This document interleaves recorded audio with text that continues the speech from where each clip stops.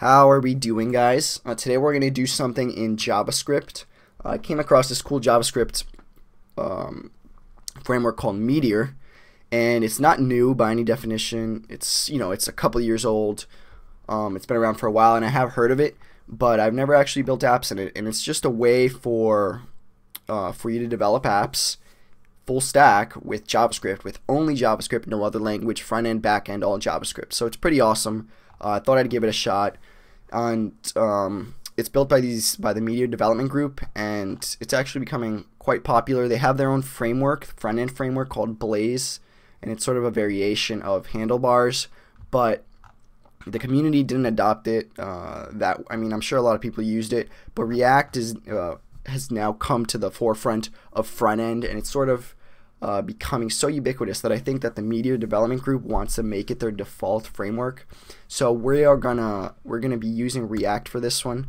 Now I know a little bit of React, and I think we're gonna do this to-do app. So you see, you can choose your front end framework right here, your view layer, and you can either do React, Angular, or Blaze. And we're gonna skip Blaze, and we're gonna go straight to React. I do know a little bit of React. I don't know any Meteor, so we're going to have to go through this. It might be a little bit slow because I got to read and sort of see what's going on, but I'll try to walk you through it as carefully as possible.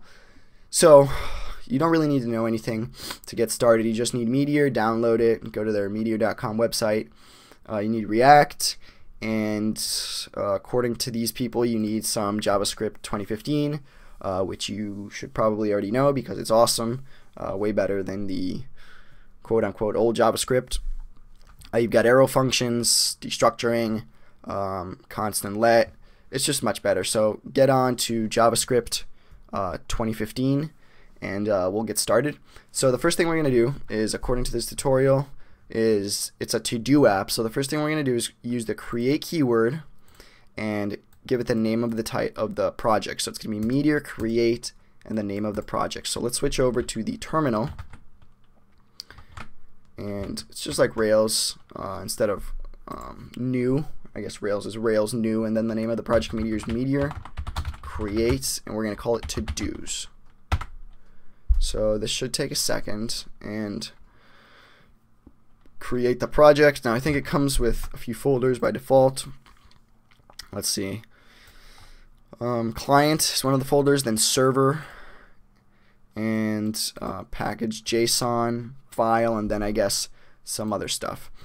I believe in this Meteor folder we'll find some dependencies that the app uses. They come by default. We'll check it out. Let's go investigate. So it should be done by now. Let's see. Okay, cool.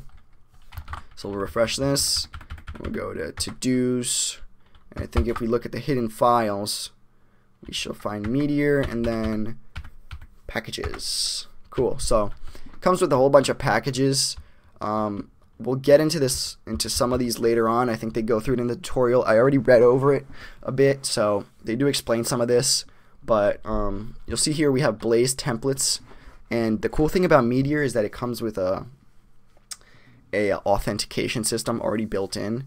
So I think we got to use Blaze for that. We're probably going to be switching over to React with some lifecycle methods, but these are our dependency or our packages. And we've got a couple folders. We got a client folder and a server folder. They all have a bit of JavaScript, some JavaScript files, and then the client folder, which is obviously what the end user ends up seeing in the browser, has got some markup and styling files as well. So let's go ahead and check out what the next step is. After this has been created, we are going to install dependencies with npm install. And then we're going to run it with Meteor. So that's how you run the app. You just do Meteor, and it runs on your local machine. So yeah, let's just mess around with it. It just says mess around, test it out, see how it works. So we'll do that. Let's go ahead and install the dependencies. So let me close this. We'll do cd to-dos, and we'll install the dependencies. Should take a second. It's creating our node modules folder, and then we'll just run. We'll see all the stuff that was installed right there, and then we'll just do Meteor, and hopefully it doesn't take too long. The cool thing about Meteor is that it's got hot reloading already built in, So if you ever do any like hot reloading with React, you know how cool it is? You basically just change something and it changes on the screen. You don't have to refresh. I think unless your app crashes, then you might have to refresh. But aside from that, it changes by itself, or refreshes on its own. So while that gets built, let's check out our files here. We got the CSS, nothing in there. Some stuff in the HTML file. I think we're just going to delete this stuff. Remember that I mentioned Blaze, which is their framework. They've got this looks like handlebars right here, with this little arrow thing. This is Blaze, and then I guess these are the templates, the hello and info templates. Not 100% sure how Blaze works. Yeah, here you can see template, name, hello, and then they just render them here by using the name of the template. So let's go ahead and check this out, see how it looks. Localhost, cool. Welcome to Meteor. We got a couple links.